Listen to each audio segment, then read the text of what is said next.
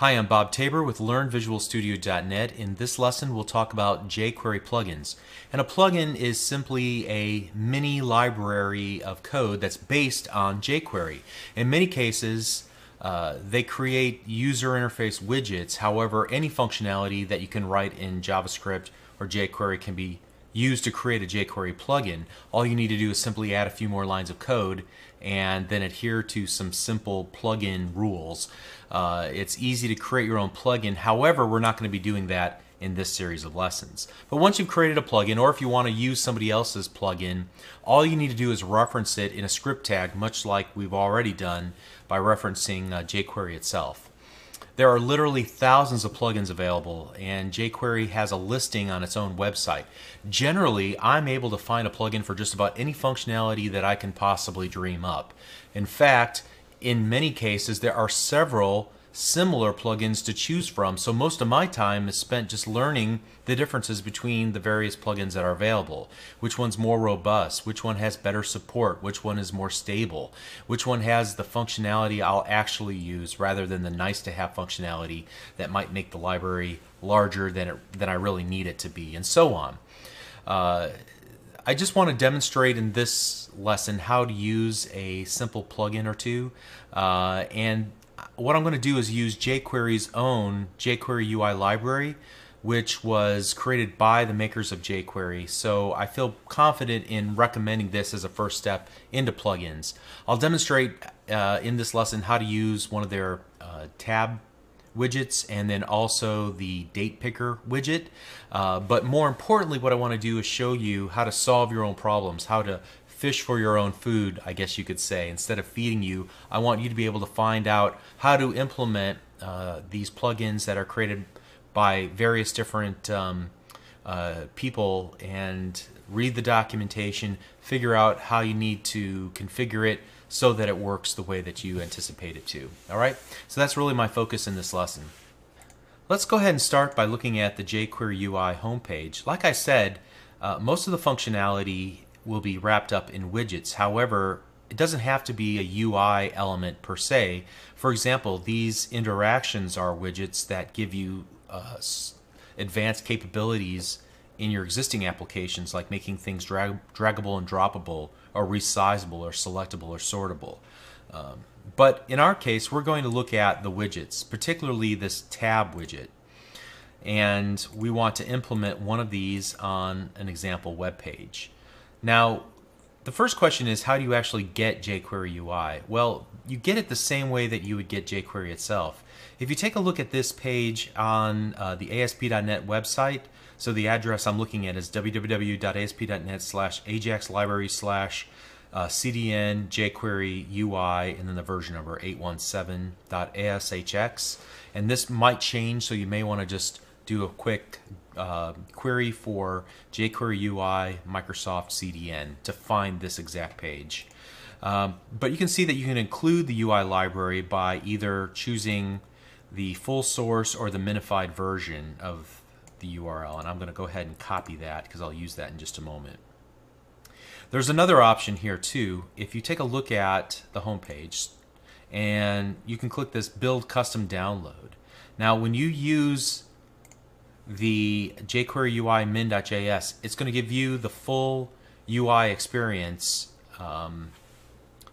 which can be a rather large file. If you don't need all that functionality, what you can do is deselect all the components and only select the pieces you need. In our example, we would only need the tabs and the date picker, and it would include those elements of, for example, the core or the interactions that are required. And I can click download and it'll create just a custom download for me with only those lines of code that are needed to support the tabs and the date picker. When you choose this file, you're going to get the entire experience, so you would have a much larger download file, and it will include things that you may not even need within your application. So just be aware of the two different approaches. You can host it locally using a customized version, or you can use a CDN version, which is going to contain the full library. All right, but at any rate, once you decide on how you're going to do that, we need to, first of all, start with our HTML page.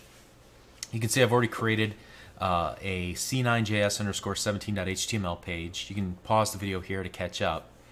What I'm going to do is create a reference to this script file.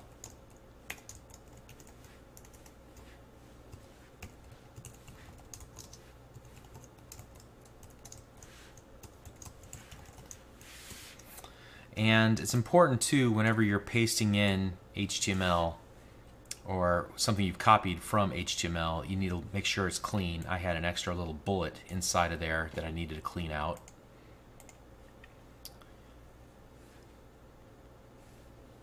And just to make sure this all works, I've got in my script17.js file a simple ready function that'll just pop open an alert. So let's make sure we get this far and it's all hooked up correctly. Got here, and you can see I have my page. Awesome.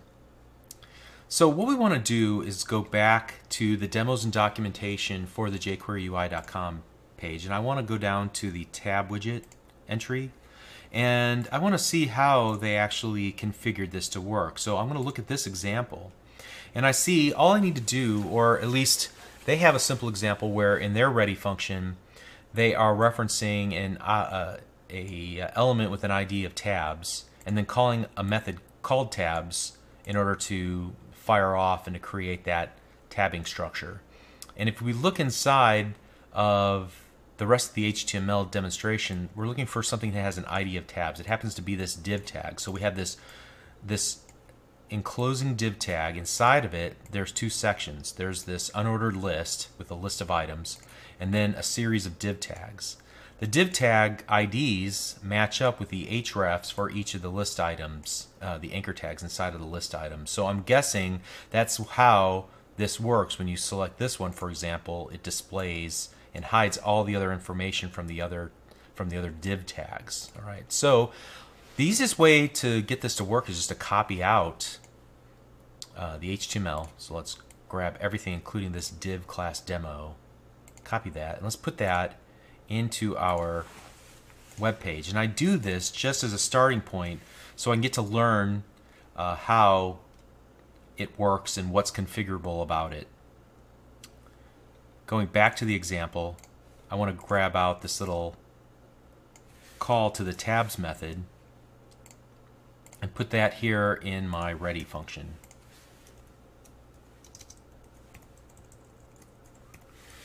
Alright, so let's just assume for the moment that this is all I need to do. I think that's going to be a false assumption here, but let's just test what we have so far. Alright, I can see all the div tags.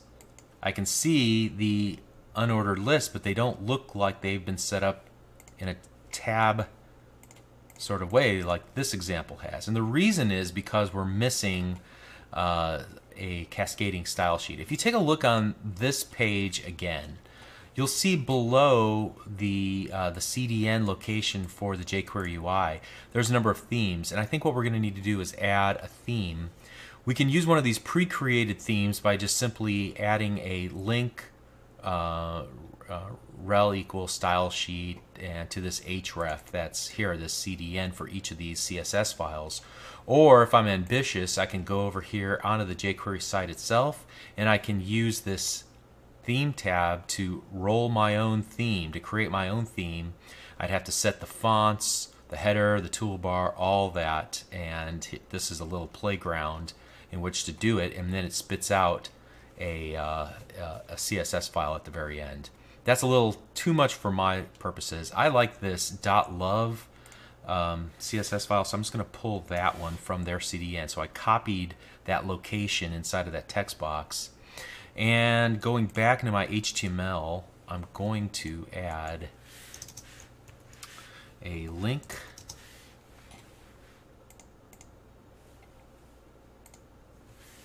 rel equals style sheet, type equals text slash CSS, href equals, I'm going to paste in that URL that's on my clipboard and close it off. Alright, so let's see. If I've done this correctly and I go back to the web page in question, I should just have to refresh, and there it is. It works. Awesome. So now I've got some tabs with this custom style sheet. Very cool. All right, so next up for me, I want to figure out how to work with this. I kind of understand what I need to do to create the tabs, but what if I dynamically want to add another tab? Well, this is where I'm going to go back to the page that describes the usage of tabs, and I'm going to start looking through the documentation. Notice first of all that I can create tabs dynamically using the tabs method passing an argument of add. So I know that there's an opportunity for me to do that. I'm going to take some time and maybe read through the instructions here to find an example of what I'm looking for. I happen to know that if I look on this methods tab and I scroll down, there's an add entry, and this will show me the usage for adding at runtime another tab. So that's what I want to do. I think one of the interesting things about this is, first of all, you give it a string called add. In fact, that's the pattern that all of these use to tell it what you're trying to accomplish. You give it a URL and a label. I guess the label would be for the tab text itself. And it says you use a full URL, relative or absolute, no cross-domain support. So I can't, since I'm working locally, I can't reference some page online and have it pull it down, unfortunately. So I'll keep that in mind. Maybe I'll just use one of the pages, the Click-a-Bob page that we used earlier. So to do that, let's go back over here. And I should just be able to, after I call tabs here, I'm going to call tabs add, give it a URL of c9js_16.html, I think. And then we'll call this click Bob. See if that worked. Refresh. Hey, I got a new tab added at runtime through my JavaScript code or my jQuery code. When I click on it, it does load in that page. Now there's some formatting issues to be sure, but it seems to work pretty much. All right, so very cool. I was able to easily read through the documentation, figure out what I wanted to accomplish, find a quick example in the documentation, and then experiment to get the feature or the functionality that I was looking for. And I can continue to tweak this to get it to work exactly by replacing the HTML and those div tags, replacing the tab names, and so on. But I think it's time to move on to a second example. Let me shut references to that down. And this time what I want to do is take a look at the date picker control. And I can see a quick example of it when I put my mouse cursor into the text box and it's been designated as a date picker. It'll pop open a little date picker window, so I can choose, for example, the 27th or whatever the case might be. Here again, I want to view the source. It looks like it's easy to use, pretty much similar to what we saw in the other example. So there is some consistency here, which is awesome. So I'm just going to copy this. I'm going to place this call into my jQuery file, my script17.js file rather. And then what I'm going to do, we already have a div class equals demo, so I'm going to put this below my tab. In fact, I don't really need much here. It looks like I just need this input ID equals date picker. So now let's paste that into right here. Let's save that. And now let's double click our file to open it up, and we see we have a date picker, and there it is, and it's themed exactly with the exact same theme from previously. That's awesome. Now if I look through the supporting files for this, let me see what my options are here.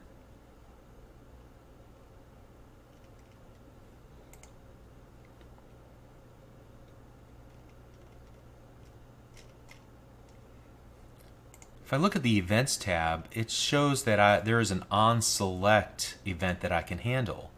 And so it seems easy enough. All I got to do is create a literal object with a property, or rather a method of onSelect, and then define what I want to happen in an anonymous function passing in the date, text, and the instance. And I don't think I have to change that. I can just leave that the way it is. So let's experiment with this and see if I can get this to work. When somebody selects a date, I want to pop it open in a well, actually, I'll just change the title of the web page to the date that they selected. So instead of installing and utilizing jQuery plugins, I'm just going to change it to the date that was selected. Seems easy enough. So here I'm going to go back to my date picker, and I'm going to modify this. It seems all I need to do is just give it a literal object, if I remember correctly, and then define the onSelect event, colon, and then give it an anonymous function with a date, text, and an instance. And then I just define the body of my function. And so here what I'm going to do is I'm going to get at the title, which should be that H1 that I've had on all my web pages, and I'm going to change the text to you picked, and then I'm going to be able to use this date text value, I think, to grab off whatever was selected. At least I hope that's what it is. Alright, so let's see this in action. Let's refresh our page now. And let's pick a new date, and it says you picked 3/20/2012. Awesome. Alright, so I got it to work. Alright, so like I said earlier, there are so many plugins, and in some cases they're poorly documented, but they almost always have examples. So that's where I start. I run the examples on their server, I copy the code down, I try to get it to run locally exactly like they had it, and then I start to tinker with it. Change this, change that, to see if I really understand how to make it dance the way that I want it to dance, understanding its basic operation. Then I start to think, how do I need things to work in my application? And I begin to consult the documentation or to search for more examples online or in their documentation to get me a little bit closer to where I need to be. And occasionally the plugin will get me close, but it's not exactly what I need. So when that happens, I have a few choices. I can either spend some time finding a similar plugin that does exactly what I need it to do, or I can ask myself, do I really need that functionality? Can I live without it? Or I could spend a few days and hack around inside of their plugin, because I can get at the source, right? It's just downloading jQuery and JavaScript, and I should be able to grok through it and understand what it's trying to do and then make some small changes. Or worst case scenario, in fact I think it's the best case scenario, is just contact the plugin author, ask if he would do it for free. If he doesn't do it for free, ask him how much it would cost to get him to do it. I'm assuming that you have more money than time, at least in that final scenario. But at any rate, one last note, not all plugins are created equally. You'll want to make sure that your web page performs as expected when JavaScript is turned off. A topic that we're going to explore a little bit later, possibly even in the next video. I forget exactly where it's coming up, when we talk about unobtrusive JavaScript. Also, you'll want to thoroughly test your application, test that, and understand how that plugin works in all web browsers, because most plugins that are free are written by developers in their spare time, and sometimes the quality is a little bit lower than you might be comfortable with. So as with all things technology related, you want to test again, okay? Alright, so hopefully this was beneficial. You'll get very far very quickly by using jQuery plugins. Hope that helped. We'll see you in the next video. Thank you.